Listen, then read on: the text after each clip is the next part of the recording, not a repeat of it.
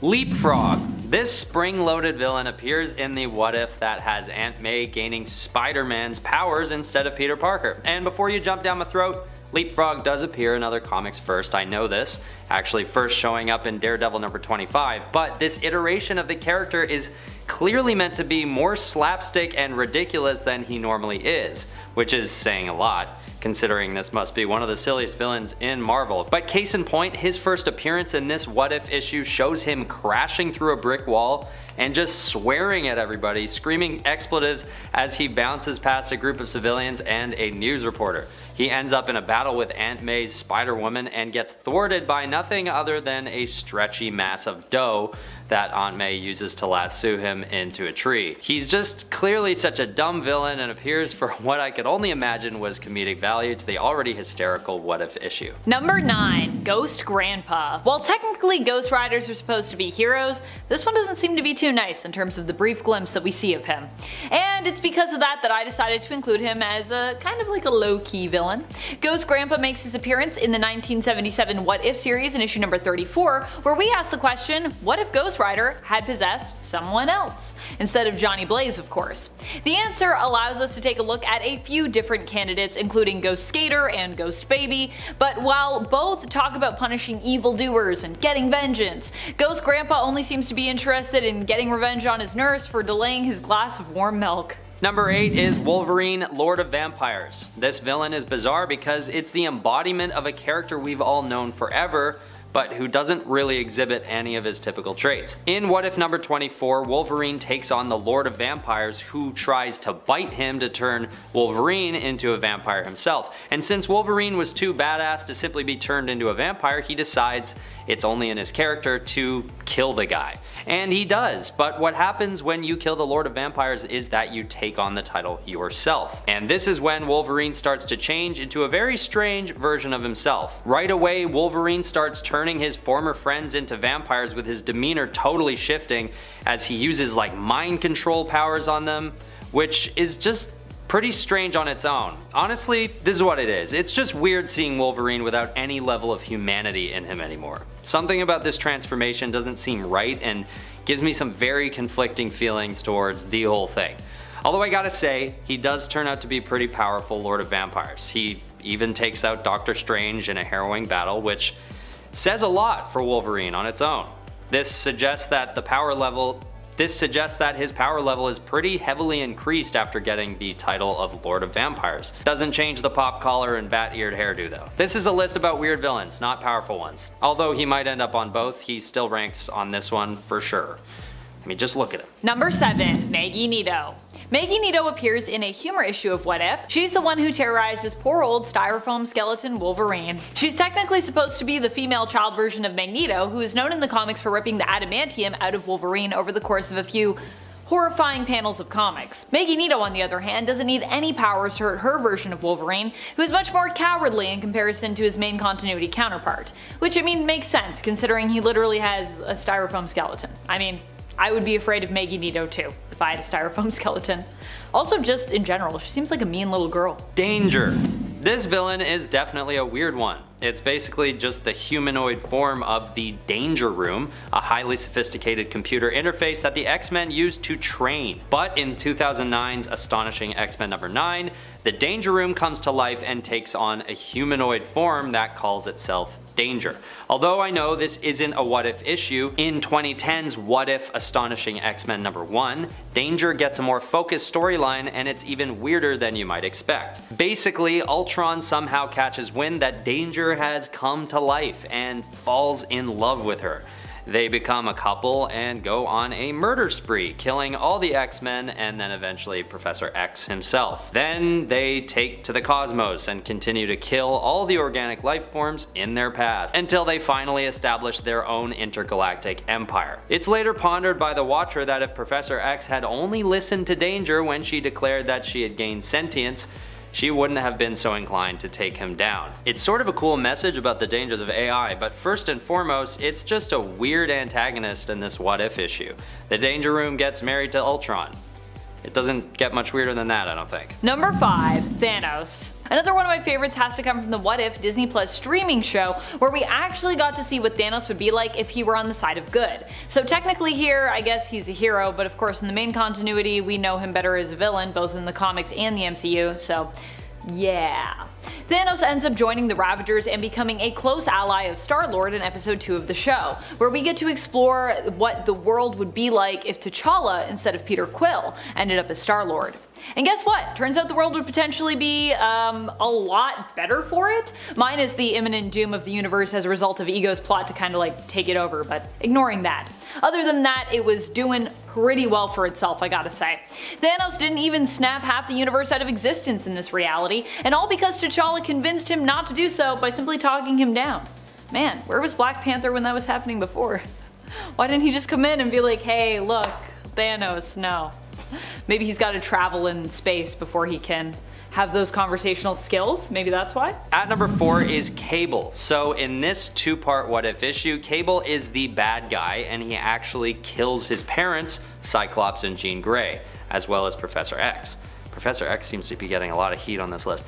And even though this is a what if and basically anything goes, it's just a really bizarre call to have part of the X-Men family travel through time to kill his parents and their noble mentor Charles Xavier. This naturally doesn't go unnoticed and actually starts an all-out war between the X-Men and the X-Force.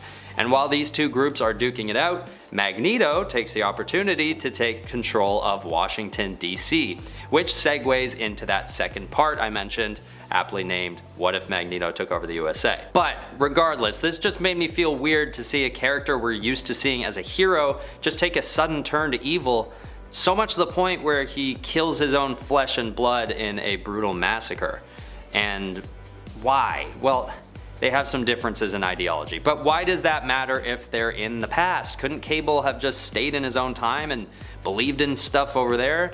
Although he's not really known to stay in his own time very often. It's just that he normally does it for good instead of doing it to start a massive war that ends in Sentinels dropping nukes on Washington and killing everyone. I don't know, was it worth it, Cable? Check out the issue and see if you think. Number 3. Elektra. Elektra makes an appearance in the 1977 What If series in issue number 34. This being a humor issue, we get to take a look at what might have happened had Elektra survived her run-in with Bullseye. Even though Elektra at this time was depicted as a villain, or you know, at least an extremely edgy anti-hero, it seems that this one-panel take on the character has her reconsider her life of crime as a result of her near-death experience. This is pretty weird, considering I'm pretty sure at this point Elektra would have had already a few near-death experiences in her line of work as an assassin. So, like, unless she knew she was going to die here and then that's not what happened, but I feel like for her this is just an average Tuesday. Elektra even goes so far as to consider settling down and getting married, and I quote, or something. What is or something? Also, Elektra getting married just because she didn't die from Bullseye fighting her? Wow, that just seems a little unbelievable. Anything can happen in an alternate reality. Number 2 is Dazzler. In What If number 33, the question is asked, what if Dazzler had become the Herald of Galactus? These days, Dazzler is known to be a relatively stagnant member of the X-Men and doesn't usually get a lot of mention in the mainstream. Sorry, Amanda. Amanda really likes Dazzler. However, in the 80s, it was a totally different story. Right before this issue of What If in 1981, Dazzler is taken on by Galactus as his herald, but only to complete a quick mission to retrieve his original herald. Then she goes back home. But fast forward 1 year later to 1982, and in this What If, the situation is revisited again, but in this case, she stays as his herald and actually becomes one of the most powerful villains in all the cosmos. The Herald of Galactus is an individual imbued with part of Galactus's power cosmic, and their job is to fly around the cosmos and look for planets for Galactus to consume. So it's a pretty big deal to be given the title of Herald, both for the one who's selected and for the people of the cosmos, because if you're doing your job right as a herald, you'd best believe you're ruining and ending the lives of countless others. So, for Dazzler, of all the heroes to be taken in by Galactus and given this responsibility, it just leaves me with a weird feeling in my gut. Like, why would a character that barely wants to be a hero and only really wants to sing, like why would they take on the job of Herald of Galactus? The answer does lie in this issue, but it's still a bit confusing and maybe a bit out of character for Dazzler, which is why I put it at number 2. Number 1. Susie Richards. In issue number 30 of the 1989 What If series, Susie, Reed and Sue's second child, becomes the villain. Susie is obviously meant to be a stand-in for Valeria Richards, who we have now, their daughter, who has a weird history where she was kind of both the oldest and then like the youngest child of the fantastic duo. It's confusing, but don't worry about it. In this version of the story, she is most definitely just the younger, but despite being the younger sibling between her and Franklin, she still terrifies her brother, who in the main continuity was once known for insanely powerful reality warping abilities. Although I don't think he has those in this reality. But anyways, you know you're scary when you're scaring Franklin. Even a young Franklin. Susie is an evil little girl who it turns out was possessed by a hellspawn that came from the negative zone. In the end, Franklin is forced to fight and defeat her, but unfortunately all too late, as the rest of his family has already been killed by her. Even Dr. Doom doesn't stand a chance against the possessed Susie. Poor Franklin, he warned everyone but they didn't listen. Number 10. What if Mary Jane had been shot instead of Aunt May? This is a really epic and dark story where Peter ends up going on a rampage when Mary Jane is killed by Kingpin's hired sniper assassin instead of Aunt May. Peter manages to save Aunt May, but Mary Jane ends up dead, and as a result Pete dons his black suit and goes after the Kingpin himself. He is met with resistance when Tony Stark as Iron Man attempts to confront him and talk sense into him. Spider-Man, however, is too far gone and is definitely not in the mood for advice from Tony Stark. This results in an epic fight between the two heroes, while Wilson Fisk's life hangs in the balance of who will win. In the end, Peter ends up getting his revenge, one-punching Fisk to death before being arrested by the authorities. He regrets ever trusting Tony Stark and ever marrying Mary Jane.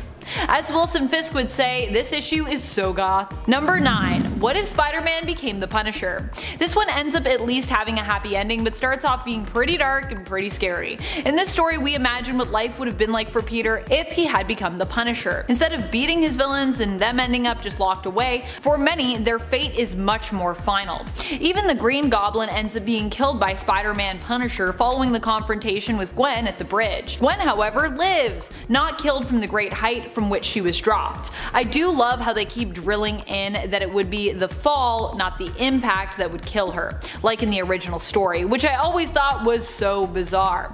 Spider-Man Punisher saves Gwen, but Green Goblin ends up dead, and Harry swears vengeance on the man who killed his father. Although this story has a dark and murderous narrative, it gives us a more happy ending, sort of. Peter chooses love instead of vengeance in the end and gives up being the Punisher, retiring from vigilante life to go be happy with Gwen. As this decision is made, however, Frank Castle loses his family and miraculously survives the shootout in Central Park, in the end becoming the Punisher in this reality as was fated. Although I do think it's really weird in that story that like Gwen living is the thing that like changes that for him. If your like girlfriend's life was threatened, wouldn't that make you more angry? Maybe not. I've never been Spider-Man, so I don't really know. Alright friends, before we move on to this next spot, just a quick reminder to click that thumbs up. It's good for your health, it's good for your heart, it's good for your brain. Number 8. What if Ord resurrected Jean Grey instead of Colossus? In this story, Jean is brought back to life at a time where it is revealed that Cassandra Nova holds influence over Emma Frost. Fearing the return of the Phoenix Force, which would join to Jean Grey once more, Emma decides to take matters into her own hands. Her own diamond hands. It's revealed that the Phoenix Force has been lurking within her cuckoo's minds, and she decides to take hold of it, killing them in the process. Tragic. She then plans on defeating Jean. The X-Men band together to face her, and S.H.I.E.L.D. and S.W.O.R.D. also conveniently join the fray. It's like, we're here too. In the end, Ord, Beast, Emma, and her cuckoos and Kitty lay dead, and the Phoenix is contained, but Cassandra remains undetected, still out there waiting for the right moment to strike. Number 7. What If? The Spider Who Went Into the Cold. This story comes to us from the What If story Spider-Man vs. Wolverine, and asks the question, what if Spider-Man never came back out from the cold? This story sees Peter Parker actually kill someone while acting as Spider-Man. It was an accident. He thought the person had armor that would protect him from the hit, but it was powered down. Of course, who should be working alongside Spidey when this happens but of course Wolverine, who shows no remorse for what Spider-Man has done, jokingly suggesting that they cry about it. In the end, this event changes Peter after he and Wolverine save his friend Alex, and this causes him to become a killing machine. He receives further training, and although he still has a sense of morality, no longer has qualms with taking out the bad guys permanently. He leaves MJ and his life behind, setting out to join S.H.I.E.L.D., working working on as a hired Black Ops team. Also, I love a good Spider-Man Wolverine team up because it's just not what you usually get. I love when they team up. Number 6. What if Iron Man had been a traitor? I personally think this one is pretty scary if you put yourself in Iron Man's shoes. For me, one of my biggest fears, and I think one of the most human fears out there, is just a lack of control.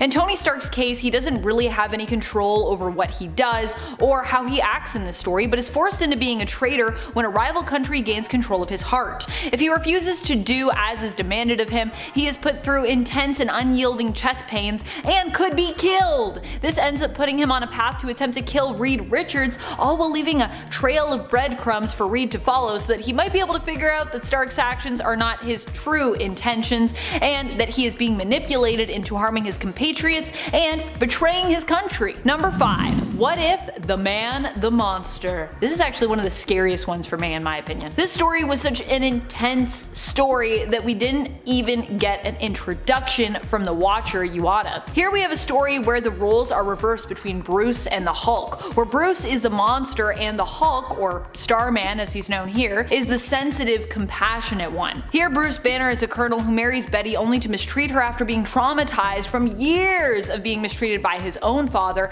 and witnessing the cruelty his father doled out to his mother. The gamma radiation does split Banner into two beings here, transforming him into another creature with immense power, but this creature is the side of him that actually represents the compassionate side of this trauma, the side who wants to protect, not hurt, whereas Bruce Banner himself becomes the malicious monster.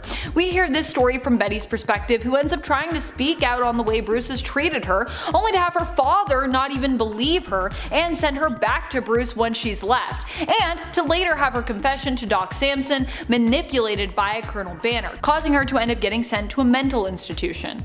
Also, I'm not sure what's happening in this last panel of this comic, if it's just like she doesn't know that they're about to come get her and take her away, or if she's there and she's just like, it's fine that I'm here. I'm gonna assume it's the first one, because otherwise that's a really weird way to end that story. Number 4. What if Legion had killed Xavier and Magneto? Just imagine how messed up Age of Apocalypse would be, but also you don't have to because the story's gonna do it for you. Thank you, What If. As always, when things get this bad, we have Nate to save the day. Nate Summers believes he can band together his own team of the few heroes left alive after Apocalypse's unopposed rise to take down Apocalypse and even travel back to the past to make things right. Silly Nate Summers. Instead, this only results in Captain America and Wolverine. Wolverine's hair here, by the way, is the real horror show of this story, opposing Nate's plan once it is revealed. Seeing Nate in Apocalypse's armor after Nate has defeated Apocalypse causes them to believe that Nate is trying to kind of take the place of Apocalypse and in essence become a new kind of tyrant, but a tyrant all the same. As Nate uses the Eye of Agamotto and Molecule Man to travel back in time to what he doesn't know is an alternate reality's past, Captain America, armed with Thor's hammer, sends a bolt of lightning after him that kills thousands in that past, setting in motion the apocalypse once more. Number 3. What if Danger became a bride of Ultron? I like how the title is a bride, even though in this reality Danger becomes like the ultimate bride of Ultron. A bride, as though in this reality Ultron is like multiple brides. I feel like that never works out for him, to be honest. But either way, this gives Ultron what he has always truly desired. That sweet, sweet love connection. I mean, completion. Yes. Completion. That's what he's looking for. After Danger rebels against the X-Men seeking revenge basically for years of being used and trapped as their danger room with no one acknowledging her sentience, Ultron hears her calling out, senses her, and leaves his creation Victor, destroying him in order to find her. The two come together and as a wedding present, Ultron gives Danger her father, Professor X, helpless against the technology as his telepathic powers don't work on them. Ultron has him crushed and killed. The story ends with Danger and Ultron soaring off to bring havoc to the universe, flying through space on their creepy mishmashed Sentinel child. It's like a scary story, but it's also a romance story at the same time. Number 2, what if Wolverine was never deprogrammed? This is a pretty scary and gruesome one, I'm not gonna lie. Though, you know, still keeping in line with the PG-13 aspect of comics, a lot of the gore is hidden, but you can still imagine it, and when you imagine what's happening to these people here, it's pretty insane. Here we get to imagine what if Wolverine just kept on being a killing machine, brainwashed into taking out his fellow heroes, including all of those that he loved. As in many of these potential scenarios, it comes down to Wolverine and Kitty Pryde. Kitty is unable to fathom how Wolverine could be so far gone that he'd kill her, and yet after witnessing the death of everyone at his hands, including Invisible Woman, who is clawed through the bottom of her feet before getting claws right through her face, and Captain America, who gets claws right up through the bottom of his jaw through his entire head, she is forced to confront the reality that her mentor and friend Logan is really gone. Like, that's definitely gonna convince you once you see that. You're like, okay, there's no hope for you. In the end, she sacrifices her hand, and it's implied her life in killing Wolverine. She phases her hand through his head, turning it solid, and then letting go as Wolverine instinctively slices off her arm, preventing his body from being unable to heal due to the hand lodged in his brain. That'll definitely prevent someone from healing. I don't even want to think about how you try to do that. How do you function with a hand in your brain? I ask you. Number 1, what if Spider-Man had rejected the spider? This is a pretty creepy, crawly, scary one. It begins with Peter Cocoon but refusing to take the spider's path home. Instead, he kills the giant spider that confronts him while in metamorphosis, remaining lost and unable to move forward, only half a being, until Venom escapes Matt Gargan and prison in order to rejoin with Peter Parker, aware that he is stuck in this stasis mode and vulnerable. Venom bonds with the Cocoon, and after months of battling with Peter inside, is eventually reborn as a new being who goes by the name Poison. Half Peter, half Venom symbiote, permanently bonded. Poison confronts Mary Jane at the Avengers Mansion, but after horrifically attacking her, Aunt May, Wolverine, and Luke Cage, and being spurned by her, disappears, resurrecting his first love, Gwen Stacy, and likely planning to turn her into his monstrous bride. Also, there's a weird thing that happens in that story where that poison basically pierces Luke Cage's skin, and then he's like, haha, even I can pierce your stone skin because I'm sharp enough, and I was like, wait, what just happened? Doesn't really make a lot of sense. But other than that, it's all pretty good, I think. Number 10, Dr. Murrow. The interesting thing too about Dr. Murrow is that some spelling for this character is like Dr. Morrow, but if you actually look at the comic itself, it's Murrow with a U, so I believe it's Murrow with a U, but if you say Morrow and I say Murrow, that's also fine. I'm not gonna come for you. Dr. Murrow appears in the What If issue number 11 from the 1997 series. Here we answer the question, what if the Marvel bullpen had been transformed into the Fantastic Four? Being from a different time period, there are definitely some extremely sexist tones in this issue. A lot of it aimed sadly at fabulous Flo Steinberg, who stands in for Invisible Woman. But another ridiculous aspect of this issue, aside from that more serious one, are some of the villains that we see the bullpen version of the FF face off against. Like their first villain, Dr. Murrow. Dr. Murrow's island was the one that they planned on visiting before they were delivered some fan mail. Upon opening it up, they found a mysterious radio-like device which transformed them into the Fantastic Four, granting them powers after they were exposed to cosmic rays that the device emitted. Turns out that this was all part of a Skrull plot, which we find out later in the issue, and that Dr. Murrow was also a victim of a similar device. Oh no! But even with that, why did he attack them when they got to his island? Why is he a villain in all this? Why is he one of the first villains we run into? Did the transformation like make him, I don't know, just really mad or something? Or violent? The reality is they probably just wanted to start the issue off with a good fight and a bit of mystery, but still Murrow ends up being a pretty bizarre villain because of this.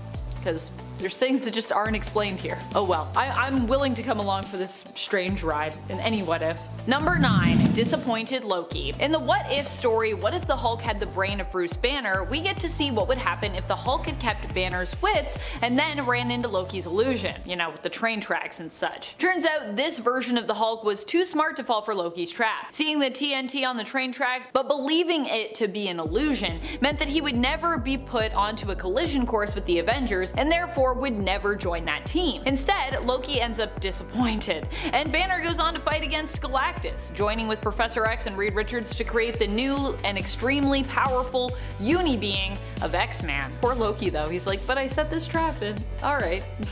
I guess not all traps are winners. And friends, before we move on to this next spot, if you are loving this list and you want to show some support for us on other platforms, head on over to Facebook, give us a like, give us a follow, it does help us out, and we're gonna have lots of exciting new content coming for you over there. Exciting. Number 8. Fake Captain America. Both weird and great in a lot of ways. Fake Captain America was William Burnside. Now, while William Burnside does exist in the 616 universe, where he was a well-meaning Captain America imposter driven mad by improper use of the super soldier serum, in the what-if reality of Earth 84444, he ended up becoming obsessed with communists, paranoid that they could be lurking around every corner, which is kind of what happened in the main continuity, but in this one, he's less like, oh no, it's just the super soldier serum, and more like he made some conscious choices here. Modeling America into less of a democracy under the name of Captain America, Burnside would be beaten back by the real Captain America, who in this story doesn't resurface until 1984, which means that Burnside has a lot of time to basically do harm to the American image and the influence of the nation's people. This warning story and the speech the real Cap gives at the end are both still pretty relevant today, which is why this is like a great issue,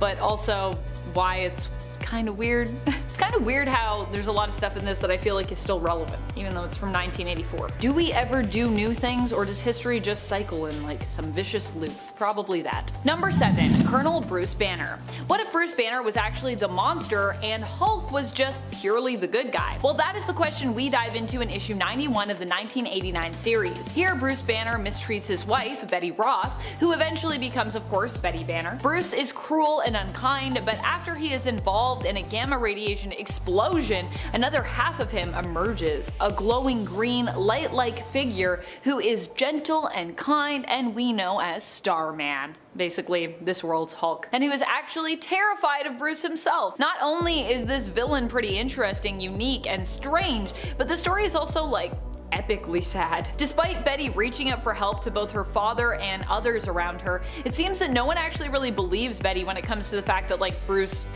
mistreats her. In the end, she is confined to a mental institution as she's believed to have gone insane. But at least there she appears to be safe from Bruce and his cruelty, so it's like a sad but I guess sort of happy ending. It's bittersweet is what it is. Ugh. Number 6. Mr. Fantastic. So, Mr. Fantastic in this story is still Reed Richards, but he's also Doctor Doom. Let me explain. In issue number 6 of the 1997 What If series, we get to explore an alternate world where the Fantastic Four were granted different powers. These powers seem to have been inspired more by their personality traits. As such, Reed Richards becomes a big brain. Literally, he's just a brain. Instead of him staying as a big disembodied brain though, with mental or psionic capacities, if you will, he ends up being convinced by Dr. Doom to go with him so that Doom might help him by using his knowledge of robotics to build him a humanoid body. You know that when Doom is like, please, let me help you, Reed Richards, that's not what's about to happen. In reality, Doom's plan is to use Reed's powerful brain form to power his time travel machine. The Fantastic Four come to save Reed and a battle ensues, eventually resulting in a massive explosion when Doom attempts to activate his machine. Just as the explosion goes off though, Reed manages to use his mental brain powers to move his mind into Doom's body. As a result, Doom, which I assume moves into Reed's brain form, ends up dead, and Reed lives on, but within the scarred body of Dr. Doom. So now it just looks like Doom is leading the FF. Pretty cool, but also pretty weird. Number 5. Space Admiral Von Strucker. In the What If story from issue number 14 of the 1977 series, we answer the question, what if Sergeant Fury had fought World War II in outer space? Turns out that events would be, as expected, pretty weird. The whole premise is that on this alternate Earth, humans got to space a lot sooner and ended up being pulled into a conflict where they fought against the Baytans. Strucker himself was an admiral. Strucker would end up on the side of humanity but would ultimately betray humankind and Earth to ally himself with the Baytans. He saw an opportunity for Germany, who he was more loyal to than, just Earth in general, even though, Germany's part of Earth, so I feel like maybe an interesting choice on his part. Basically, he believed that if the Baytans took over as their allies, Germany would be in a better place than they were now, so he decided to betray his fellow space soldiers, which actually I guess kinda does make sense considering everything that happened after World War I. Space wars are always fun and weird though, and this story and its antagonists are, of course, no exception. Number 4. Hypnofish. The Hypnofish that appears in What If issue number 1 from the 1977 series is actually a character that has appeared in the main continuity. A character? A type of fish? Whether there is only a single Hypnofish or more than one. This is a character who has only made a few appearances in even the main continuity since their first 616 appearance in 1963 in Fantastic Four issue number 14. But they also appear as Namor the Submariner's villainous ally in the first What If issue, where we answer the question, what if Spider-Man had joined the Fantastic Four? The end result is that Namor successfully uses his Hypnofish friend to kidnap Sue Storm, but instead of being rescued as she was in issue number 14 of FF, she ends up staying with Namor and ultimately becoming his queen, all because Spider-Man is on the team, which leaves her kind of feeling like isolated from them.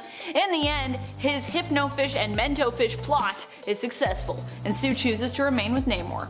Also, yes, there are also Mentofish. That's a thing too. An even more rare thing than Hypnofish, I believe. Number 3. Loki, Prince of Jotunheim. Another one of my favorite episodes from Marvel's and Disney Plus's What If series, for just how lighthearted and adorable it was one that asked the question, what if Thor were an only child? The answer was that Thor would basically be kind of a well-loved brat who is obsessed with partying as opposed to heroics. Not only did we get Party Thor in this episode though, we also got friendly frost giant Loki, who is also known of course as the Prince of Jotunheim. Instead of Loki being adopted by Odin and growing up to be the villain we normally know him as, the sort of jealous and vengeful brother of Thor, he becomes Thor's best friend and ally, who also seems to enjoy a good party. And I gotta say, I kinda love it. Super weird and super great. Number 2. Galactus. Galactus is a pretty complex character. Sometimes he's a villain, at times he's been a hero. Currently I'm pretty sure in the main continuity he's dead and his corpse is maybe being used as part of Thor's throne room, but either way, when it comes down to it, despite being a cosmic inevitability, Galactus often threatens entire worlds with his hunger, which, you know, it feels pretty villainous. And yet even he can end up with a happy ending where he gets to enjoy the simple life. All it takes is for Thanos to use the Infinity Gauntlet to wipe his mind and send him to Earth to live as a human.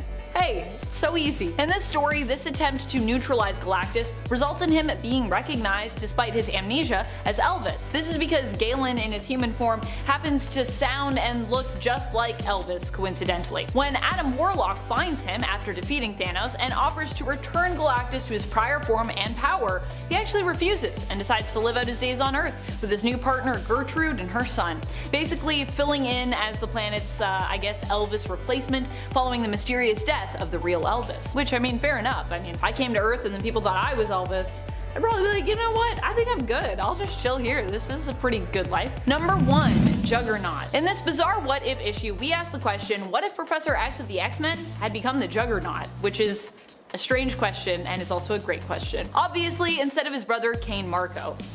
Obviously, who is normally the Juggernaut. This story takes place in the pages of issue 13 of the 1989 What If series. Here we see that Professor X is trapped under the rubble of the caved-in tomb where Sidorak's gem awaited an avatar. So Charles becomes the avatar of Sidorak and not only gains great physical power, but has his psychic mutant power basically increased as well. Because he was not around to form the X-Men, the Fantastic Four fight against Magneto in their place, which causes anti-mutant hysteria as a result. In response, when Juggernaut surfaces, he creates his own team of mutants to enforce anti-human laws in response. Woo! Becoming a powerful villain as opposed to friend and ally of humankind. Would have gone a lot differently.